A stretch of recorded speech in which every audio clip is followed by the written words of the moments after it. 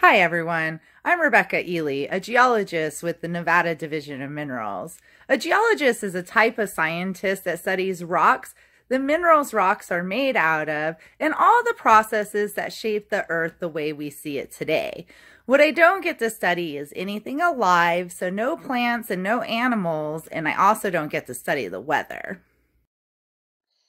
Today, we are going to begin a multi-part learning adventure on two very closely related processes, weathering and erosion. Weathering and erosion result in many of the landscapes that we see around us, like the one that we see in this picture, or like this one, or even this one. In this video series, we will model different natural processes so that we can make observations about weathering and erosion that usually take hundreds or even thousands of years to occur. By the end of our erosion video series, you'll be able to answer questions like what causes rocks to break? How do these processes help to shape the Earth's surface? How can humans prevent erosion? And what happens to the broken pieces of rock? Weathering is the process of a big rock or a mountain being broken into smaller rocks called sediment. There are three types of weathering. The first type is biological weathering. Biological weathering is when living organisms like plants, animals, and bacteria contribute to breaking the rocks up. In the pictures, we see trees whose roots have grown through the rock. As the roots grow bigger and go deeper into the ground, they will continue to break the rock into smaller and smaller pieces. Root wedging, like we see here, is an example of biological weathering. Chemical weathering refers to the disintegration of rocks due to a chemical reaction. For example, rainwater can combine with carbon dioxide in the atmosphere, making it slightly acidic. That weakly acidic rain then eats away at rocks like this limestone that we see in the picture. Many caves are formed by chemical weathering. The last type of weathering is mechanical or physical weathering. This type of weathering is the result of some physical force like water, wind, ice, or even variations in temperature.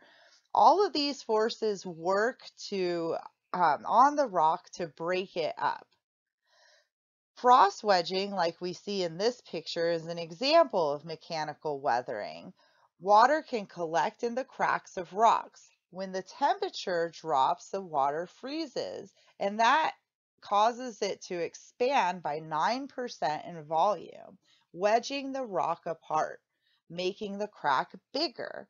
This freeze-thaw cycle repeats over and over again, breaking the rock apart a little bit more each time until finally it's broken.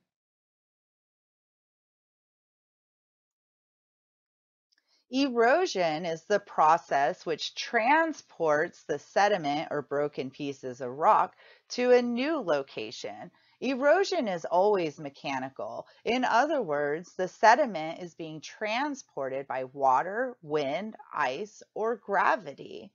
As our rock travels along, it will be broken into smaller and smaller pieces, from the size of your fist to the size of an egg to the size of a pea to the size of a grain of rice or smaller. Our rock has turned into a piece of sand along its erosional journey. So what happens when our sediment is transported or eroded away from the place of weathering? Well, eventually it is deposited into a new location, but there's more sediment that's continuing to be deposited on top of it. So as more and more sediment is deposited, the rocks become buried, or these tiny grains of sediment become buried. And that weight of the sediment that's on top of it that continues to be deposited squeezes the sediment together or compacts it. That causes all of the water to come out of the sediment, and then the grains can be cemented together. Once cementation occurs, we formed a brand new sedimentary rock. Sedimentary rocks are the type of rock where we find fossils.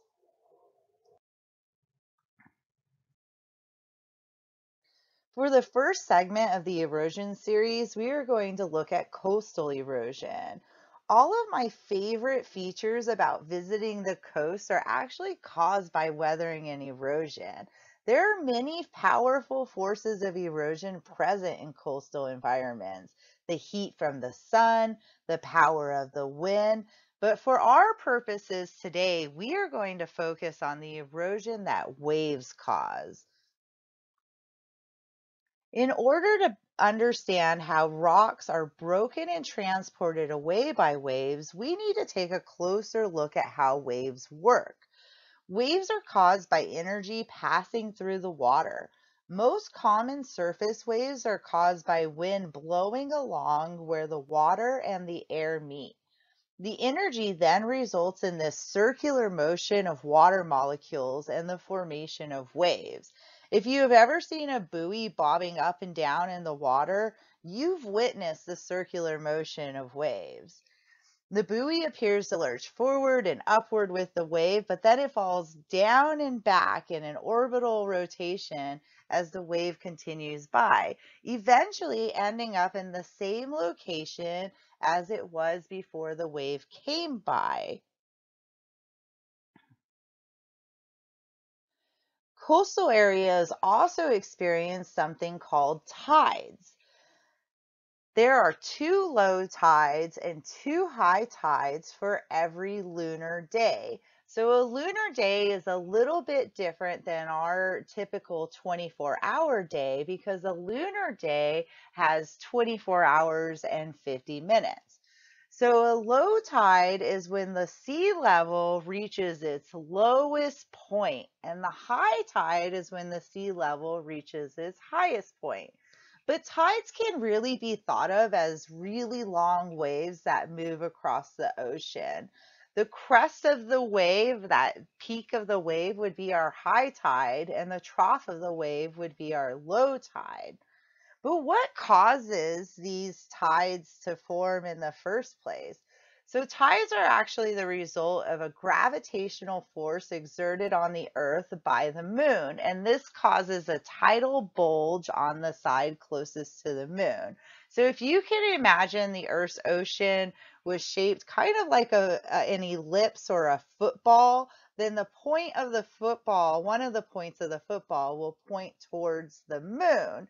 So that's where we have the bulge, the tidal bulge caused by the gravitational force of the moon.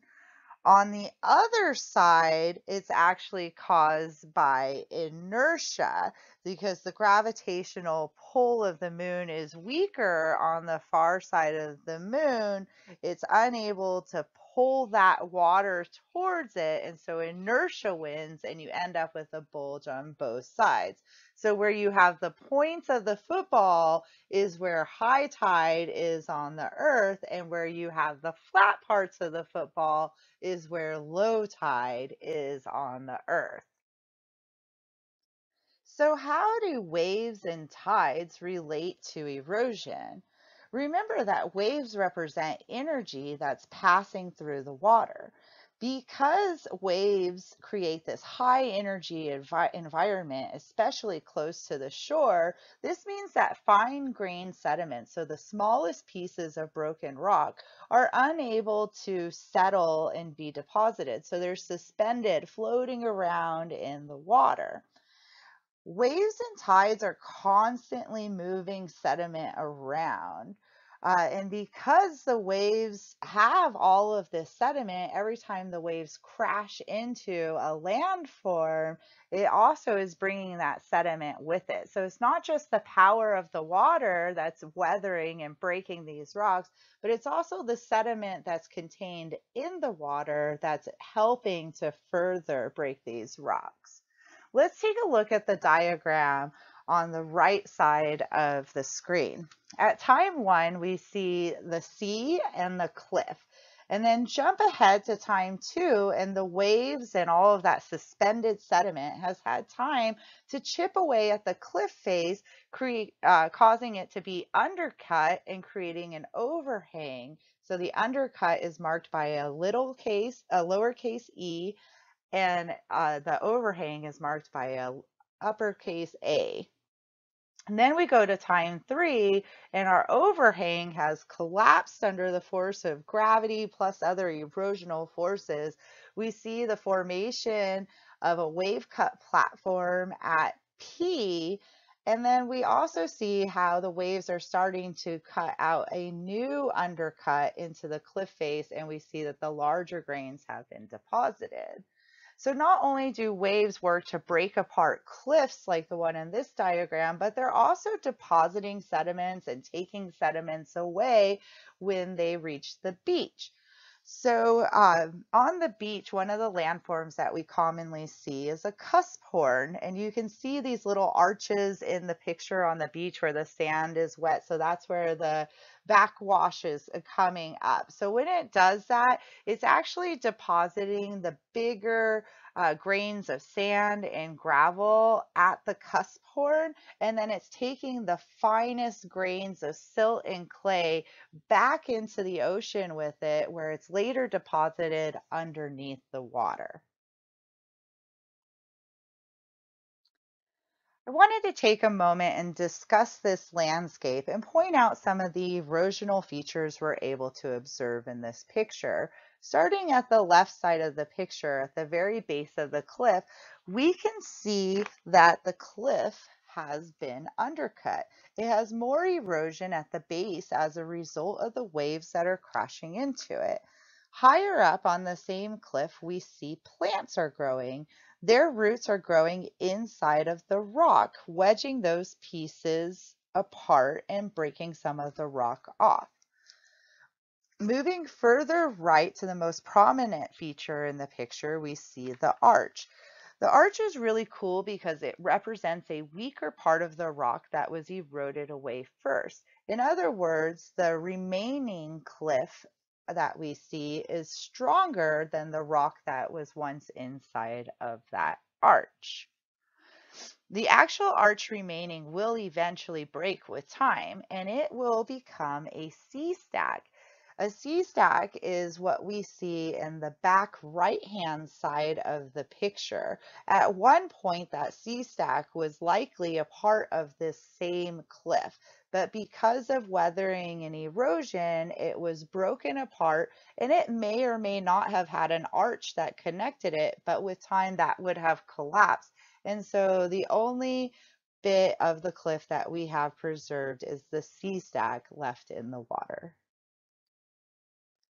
Now it's time to start gathering your supplies for the activity. You'll need a pencil, and you'll need to download and print the accompanying worksheet. But if you don't have a printer, or if you're like me and you're terrible about buying ink for your printer, you can just use a plain piece of paper. So pause the video now and gather your supplies, and I'll see you in a few minutes. Before we get started, let's take a moment to go over the worksheet. We're going to be using the same worksheet for the first 3 videos in the series. The first thing we're going to do on the worksheet is identify the agent of erosion. In other words, what is causing the erosion? Is it water or is it wind? And we're going to circle our answer. The next part of the worksheet, we're going to draw a before picture in the box. I'm going to show you what our experiment, our erosion activity looks like before we run our model so that you can draw the landscape the way it looks before It's had erosion happen. After you draw the before picture, then you can form a hypothesis. A hypothesis is a prediction or an explanation that can be tested through a study or an experiment. In other words, it's a statement about what you think is going to happen. So I want you to write a hypothesis and tell me how you think the landscape is going to change from our model. After we've done these 3 parts of the worksheet, we will run the model. When the model is done, then we will draw an after picture. By drawing an after picture, we'll be able to compare it to our before picture and observe all the changes that have happened to our landscape. We'll also be able to review our hypothesis and answer our last question. Was your hypothesis correct? So, in other words, did the landscape change in the way that you expected? Or were you surprised by the results of our model? So you're just going to circle yes or no to whether your hypothesis was correct. Let's get started on our activity. For our model, we will be using water, sand, a paint pan, and an empty plastic water bottle. To get started, we're going to add our sand into the paint pan, and then we're going to pat it down so that it's all level. I put my sand on the sloped part of the paint pan, and then I used my hands to pat it down level and create a cliff. Now we are going to add the water. Once I've added the water, pause the video to complete the first half of the worksheet. What is the agent of erosion? Draw a before picture of the landscape and form a hypothesis. What do you think is going to happen? Now I'm going to use my empty water bottle to create waves. I'm going to place the bottle in the water and push it up and down, which will displace the volume of water and create waves rather than me having to rely on wind today. Pay close attention to what's happening to our landform. As the waves crash into our landform, you should be able to observe certain changes. Has any of our landform failed and fallen into the water? Has the shape of the landform changed in any way? This is what we really want to pay attention to and record in an after picture to test our hypothesis.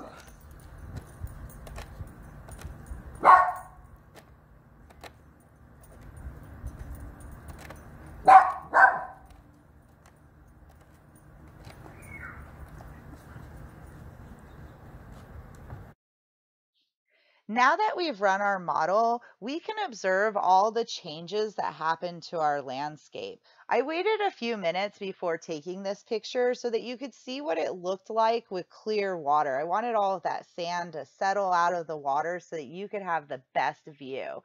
At this time, I want you to pause your video and draw an after picture. When you're done drawing the after picture, compare it to your before picture. How has the landscape changed since we ran our model? At that point, I want you to review the hypothesis you wrote. Was your hypothesis correct? Did the model change the landscape the way you expected it? Or were you surprised by some of the changes you observed? Thank you for joining me for part 1 of the Erosion video series. I hope you'll join me next time as we take a closer look at how wind can modify landforms. If you have any questions about today's activity, please feel free to post them in the comments or send me an email at reely@minerals.nv.gov. See you next time for part 2 of the Erosion video series.